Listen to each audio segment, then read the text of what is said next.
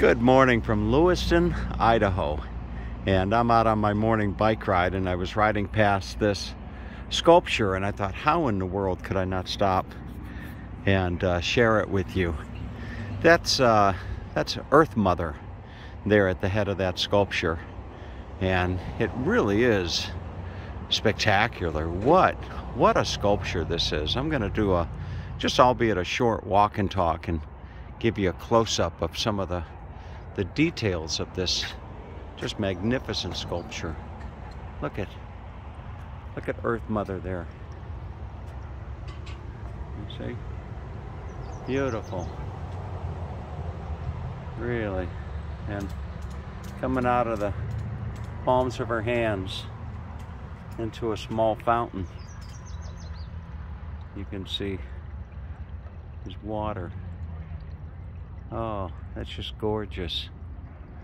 And then as I come along the side of the sculpture, look at the collection of various animals and scenery that she has there.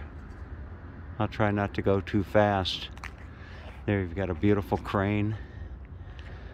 There's a duck. There's a bear and a porcupine and a beaver.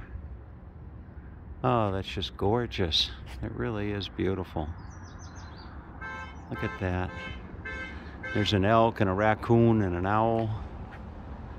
And I don't know what that little guy is. I see a coyote or a wolf. Some birds.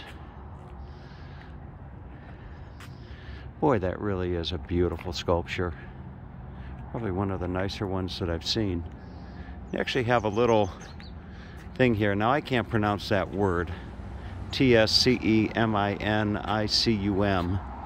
The Nez Perce Indian word meaning meeting of the waters.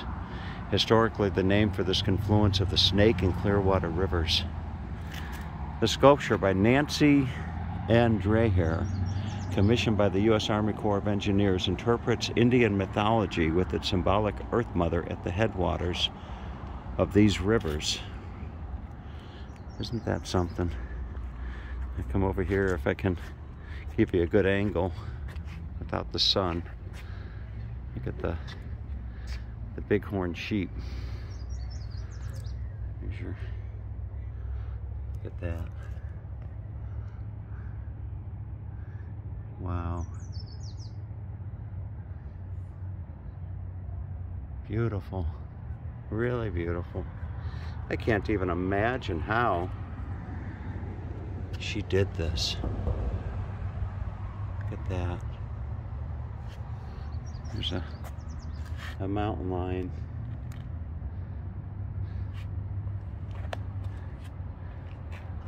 Boy. Really, really nice. Just gorgeous.